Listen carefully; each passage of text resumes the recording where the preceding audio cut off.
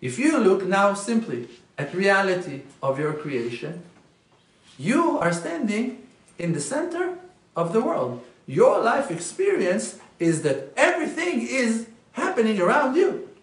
No matter how humble you are and not self-centered, still you will always going to see through your eyes, feel through your feelings, touch with your hands, walk with your legs, have your thoughts in your own mind. And the Creator made it in such a beautiful and synchronized way that all of our amazing existence are taking place in the same time, and we're not contradicting each other.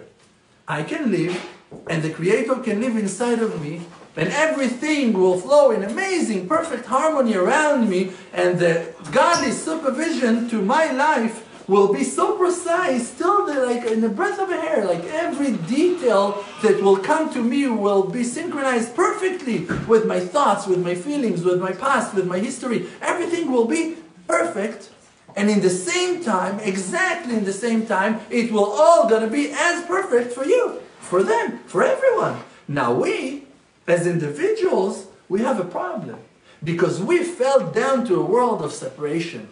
And therefore, every one of us thinks that he is a real unit that lives by itself. And therefore, he needs to take care of himself, and he needs to eat, and he needs to think, and he needs to plan, and he needs to get his rest now, and he all the time. He thinks about himself as an individual, when really is not realizing that that is your prison. That is your cell. And it's a life sentence in body. When in reality, you are part of something that is so greater than you,